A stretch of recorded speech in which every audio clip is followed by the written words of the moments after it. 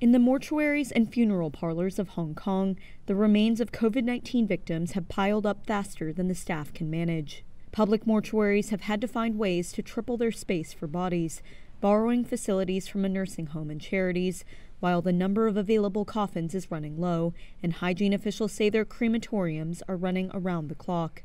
They are all grim signs of the city's battle with the fifth wave of the virus. The extensive backlog of paperwork for the victims has also forced some bereaved relatives to endure long waits to collect patients' bodies.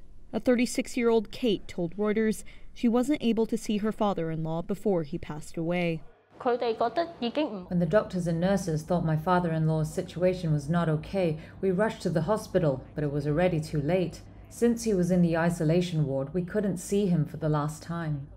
To add to this, outbreaks nearby are making it hard to even pay respects. Hong Kong is dependent on mainland China for nearly all of its coffins, as well as paper offerings used at traditional Chinese funerals.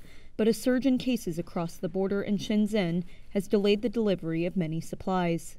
Lok Chung, a funeral director in Hong Kong, saw 40 funerals in March, up from the 15 he sees in a normal month. That's probably the worst situation that I've ever seen in my professional career. I've never seen so many bodies that they have been piled up together. I've never seen the family members being so upset, so disappointed.